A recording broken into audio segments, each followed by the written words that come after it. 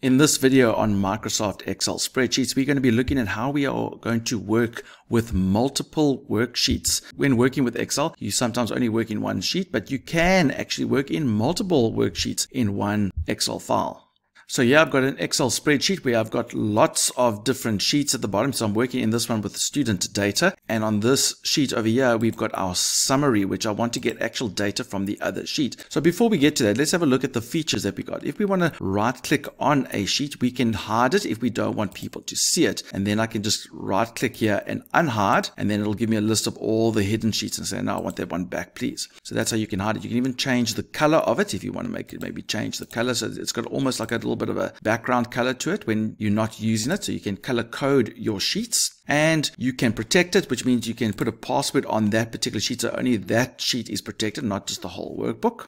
You can rename it if you want to change the name, or you can just click on it twice and then you can go worksheet extra if you want to change the name. I don't want to do that. I'm just keep it to its original name.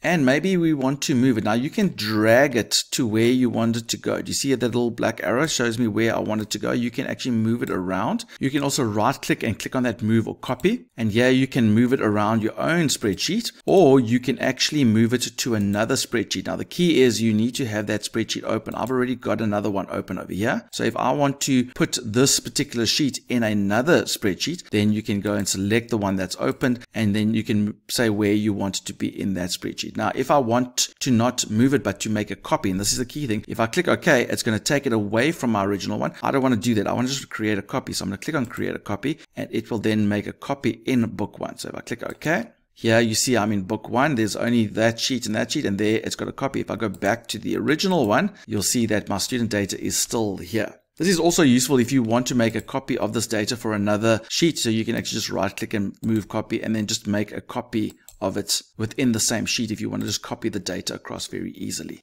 And you can also delete the sheet if you want to remove it.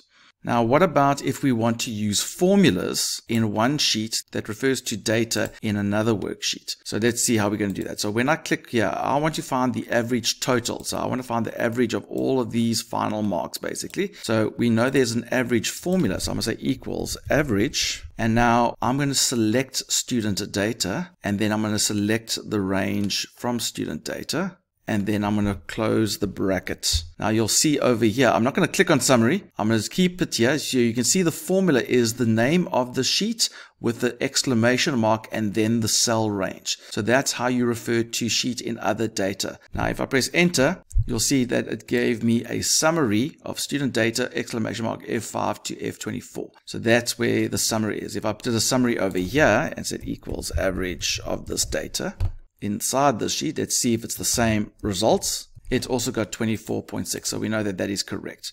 Now, if we try that example again, and I say equals max, we want to find the max mark, so the max total. So I'm going to select all of these values.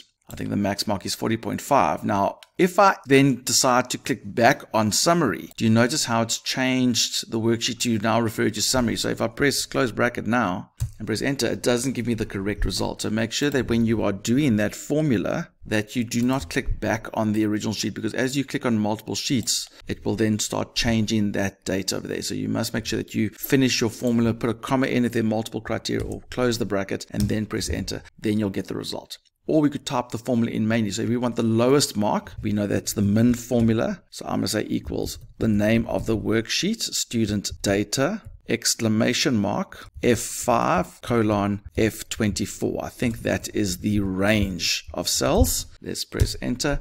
Those all set F5 to F24. So there we go. So then that should be the lowest mark.